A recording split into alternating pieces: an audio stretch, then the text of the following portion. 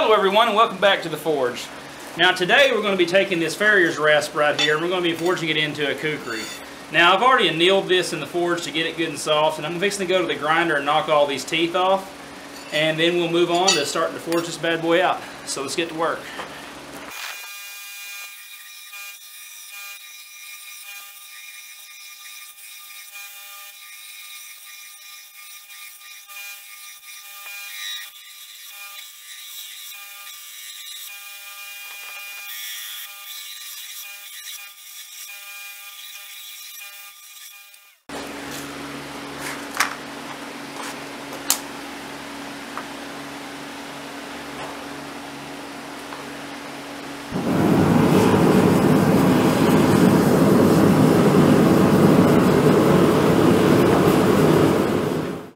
Alright, now I'm going to go ahead and show you what I did here on the grinder. I just knocked the high points off of these teeth right here. I didn't grind them completely flat. Just knock the high points off, that way they won't fold over and smash down. We'll get a better look when it's all said and done. I also came down here on the side that I want to be the blade portion of my kukri and ground off all of the little lines, the file lines on the side here. I also ground an angle up on the edge as well. Now the reason I did that is because as I forge this out, I don't want that edge to get smashed down, these lines to remain and get worked up into the billet as I'm working the steel and end up, when I quench it, causing a crack, a cold shut, something that can cause a lot of trouble down the road. So right now we're ready to toss this in the forge and get it up to temperature and get to moving some metal. So let's get to work.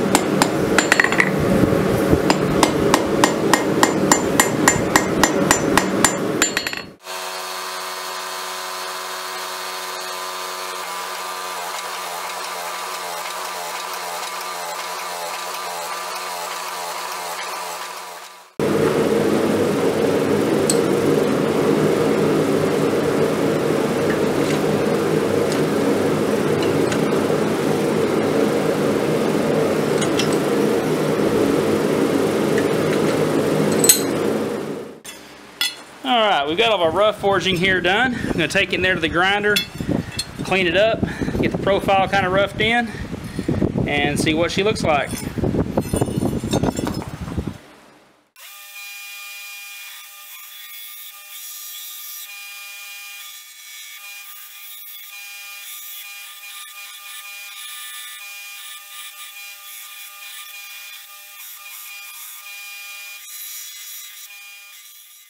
Alrighty, we got our profile ground in. Still kind of rough, but we'll refine that as we go along. This is going to be a good stopping point for today. Everything seemed to go pretty well. Forging went really well. You can see here on the camera why I made mention earlier at the beginning of the video about grinding the teeth off on the edge. If you look close, if it'll come into focus here, you see these little lines right here? That's where we ground into the teeth that was on the face of the blade. And you can just imagine if I hadn't ground the ones off on the edge or ground the lines off on the edge coupled with these, it would have smushed down and we could have been dealing with a whole lot of different problems here on the edge. But it looks pretty good. When I do the bevels, rough the bevels in, it'll get rid of a lot of that. I'm happy with the design so far. We'll refine it some more as we go along. But like I said, so far so good. I appreciate you for joining us today. If you would, hit that subscribe button, ring the notification bell to be notified of our newest content as it posts. I appreciate you for watching. You have a good one. We'll catch you on the next one. Bye-bye.